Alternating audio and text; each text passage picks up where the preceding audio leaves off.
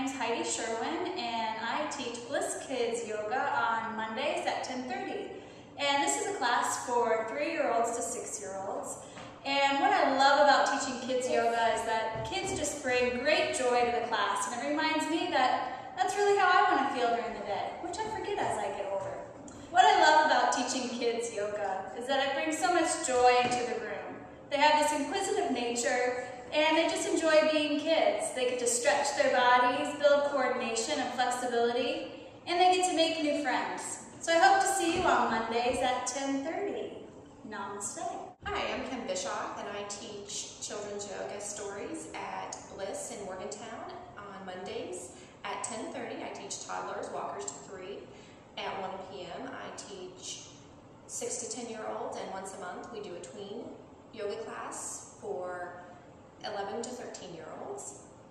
And what I love about teaching kids yoga is that it promotes health and literacy. We do stories that are folklore and mythic stories and put them into yoga poses.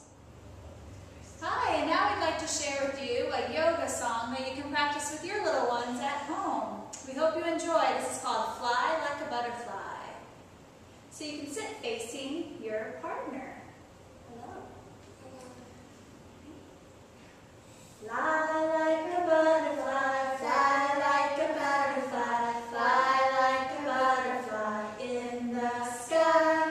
Fly like a butterfly, fly like a butterfly, fly like a butterfly in the sky. Stretch. There we go. Arms together. This way. This way. Stretch like a butterfly, stretch like a butterfly, stretch like a butterfly in the sky. Stretch like a butterfly, stretch like a butterfly, stretch like a butterfly in the sky. Ooh, come back, we're gonna go to sleep now. Sleep like a butterfly, sleep like a butterfly, sleep like a butterfly through the night. Sleep like a butterfly, sleep like a butterfly, sleep like a butterfly through the night. Thank you. Namaste. Thank you. I hope you enjoyed our moment of bliss about kids yoga. And on behalf of Bliss, Bliss, Bliss, and Kimberly and myself, we hope to see you soon. Namaste, Kimberly. Namaste.